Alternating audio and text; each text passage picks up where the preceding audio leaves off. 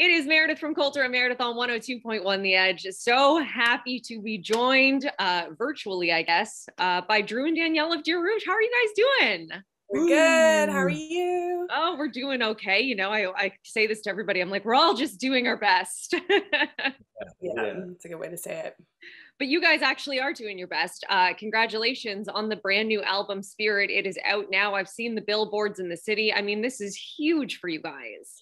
Yeah, it's very exciting. We're happy to finally have new music in the world. It's taken a while. It's we've been through a gauntlet, but it's so meaningful. The steps to get here have been arduous and deep and exciting, beautiful, all the words, and the album being called Spirit, it all just makes so much sense and we're proud of it. So you recorded this album not in a big busy city. You guys kind of found a little quiet oasis in the middle of nowhere, and that's where you ended up putting it together. What led you to that choice, and what kind of differences do you think that it made on Spirit?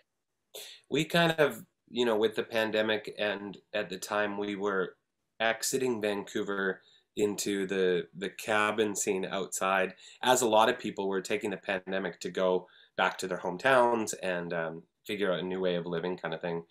There wasn't much to do, so we had nature, and it really had a big effect on the album of like who we are, time with ourselves, everything slowed down, really being like introspective of who we are as people and wanting to make a really sincere record, essentially. And like visually, we ended up doing so much just locally with like local friends and in our house and in the lake, and just like used what was around us to shape what we were making in full. So even like the sounds and like the organic side of the album, we were definitely influenced by just stripping everything away.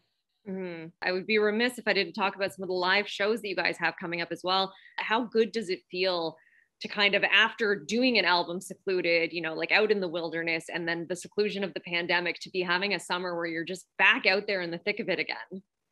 Feels amazing. It is super exciting. The funny thing is we haven't even announced half of the shows we're playing this year. I figured as much, because I saw the list and I was like, this can't be all of them, but I'm like, we're going for it, girl. But we're stoked, and definitely come out to any show you want. Mm-hmm. And we're gonna be like, by the end of the summer, I'm gonna be exhausted, and I can't wait to feel like that.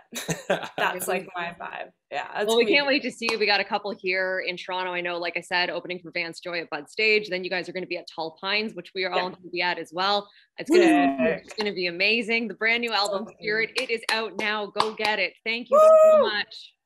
Thank you so much. Take care. We'll talk to you soon. See you later.